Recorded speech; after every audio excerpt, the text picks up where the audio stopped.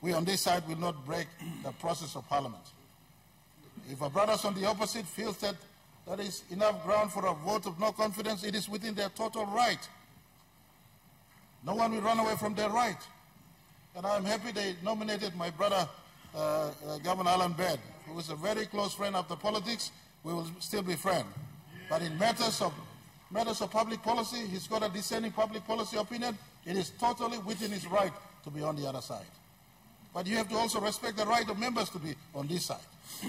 It is a God-given right to exercise what they feel is important for the people, for the constituent, and collectively for the country.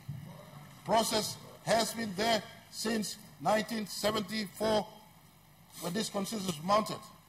Process was entered into Parliament on 15th of June 1975 when the Constitution was battered.